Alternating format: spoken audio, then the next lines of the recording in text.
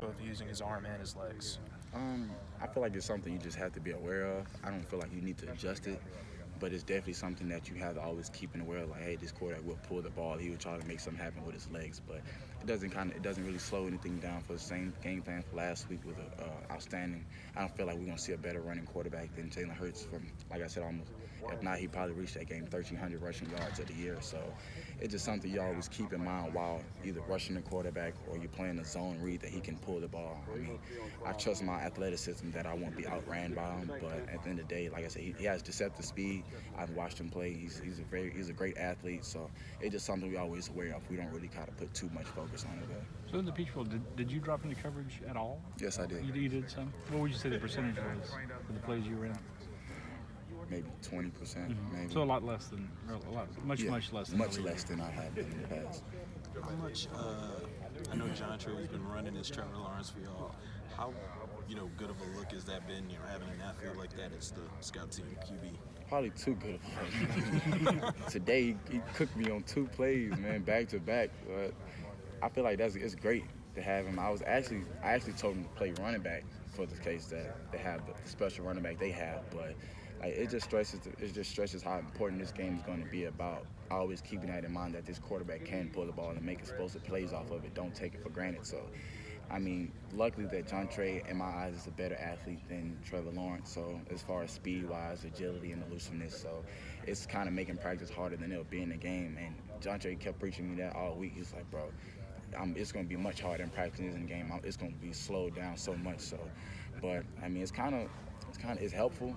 But probably, I wouldn't say too helpful, but it's kind of making me look bad. But I know it's not going to be like that in the game. So, but it's really helping me a lot, though. And I know he's like run scout team for y'all at QB a couple times this season. Just, I know he doesn't get to play as much as some of the other guys, but do you get the sense that he kind of really values that role?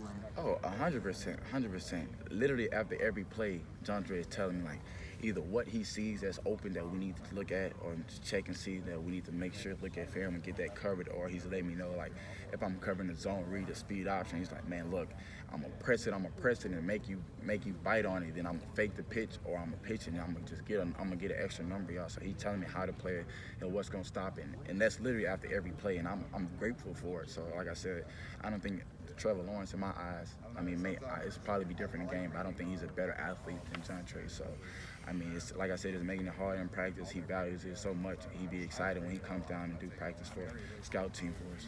From a weapons perspective, running backs, receivers, do you equate this Clemson defense or offense to any other offense you guys have faced this year?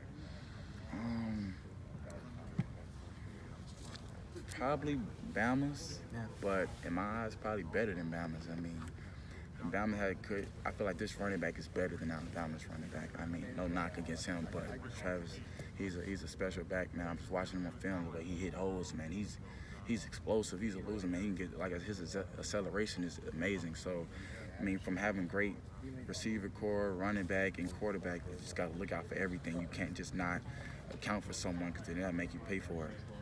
The Alabama running back had a big second half against you guys. I guess kind of what's the focus of trying to stop, obviously Trevor from beating you with his legs, but also with Travis as well? I thought it's going to be more so. I feel like we're a great run defense team. So I feel like what we kind of take for granted is when we stop the run first half, we feel like teams are either going to stop running the ball or not run them plays as much. And that's what Bama did. It kept running the plays, and we kind of started slacking off and not paying attention to the small details, and then he started gaining his yards. So it's going to be about playing hard through all 4 quarters and holding your job, doing your job. Were you one of those players after the Ole Miss game who spoke up team meetings and stuff like that? No, correct. What did you, the essence of what you wanted to say? And has the message got across? It seems like it probably has. It was just more so just about your pride. Pride. I mean, Coach O after that game, Coach O had to lift us up. He was like, man, we won, but it felt like we lost that game. Just the defense got embarrassed. And even though Coach Arana kind of takes the blame, but at the end of the day, it's still kind of us, like we the ones playing. So we were just talking about the pride and just like, you know what I'm saying, at this point, like what are you playing for? Just, that's literally the quarterback on that team was literally the offense. It wasn't no other player kind of doing anything except him. So, like, if you put it in your mind that you're not going to let this play happen no more, or you're going to not let this player do anything more, it's like it shouldn't happen. So it was about just really about your pride, just taking a stand for something, just playing hard regardless of what the scoreboard say, or regardless of the next play or the previous play. Play the next play like that didn't happen. So, I mean, spoke about it. It got through a couple people, and now we changed. We turned it around. And you said before that maybe guys were sometimes maybe trying to do a little too much. I guess how do you get away from that? How do you kind of get guys to just do their job? Like I said, I feel like it just comes with people being healthy. So, like I said, when you got a lot of people who don't have too much game experience, or in my eyes, let's say there's not a starting safety out there. So now you're thinking in your head like, man, I know such and such probably don't know as much as the starting safety, so I probably need to do a little bit of his job to make sure that we kind of stay on point. But when you start focusing on other people's job, then you start losing on your job, and then now somebody else trying to make up for your job and losing. It's all about just, you know what I'm saying, like the healthiness of the team and the cohesiveness that we all 11 are playing. So when you feel like everybody, all the starters are starting, and you know that they're going to do their job regardless of what the situation is, then it's the full confidence and everybody worrying about themselves and not other things. What do you think is going to be different about this game as you get on the field and as the game starts, say, differently? I mean, because you've been in big games, Bama, SEC title game last week. What do you see is going to be different? Nothing. Nothing, okay. Not even exaggerating. It's literally the same game we played last week. We all put out, you're going to wear a helmet, you're going to wear shoulder pads, you're going to wear thigh pads, cleats. It's going to be the same thing. They run the same plays that we've seen all year long. It's nothing new that they do. They didn't create a play from their back pocket that the world haven't seen. It's literally the same thing we've seen. It's all going to be about doing it on the big stage, and try not to get too big-headed and don't want to be extra and make plays. Just do your job. What about the big stage, though? I mean, is this something you've always dreamed about? Did you think you'd be here when you signed here? Or? Of course, but kind of as I got here, it wasn't the big picture to me. It's about focusing on now and just playing the next game. Then everything else is going to play out in itself. I mean, luckily that we're down the street playing the home game, so just really playing in our favor. So, I mean, thankfully that we're in this situation. Do you think it took Grant a little bit of time this year to kind of adjust to all the attention that he was getting? Obviously, he came to the year and he just wanted to win a national championship, but it seemed like at times maybe it affected him in certain ways that he wanted to live up to the way he played last year, and it's hard to do that when you have a unanimous All-American season. I don't think that was the case for him. No? It's 100% healthiness. I mean, when you go out there and you're not as 100% healthy, you think about that injury and you think about your ability. So you think about as you're going to approach from 20 yards deep to make a play, he's like, man, I know I can't plant on this ankle like I want to, or on this leg like I want to.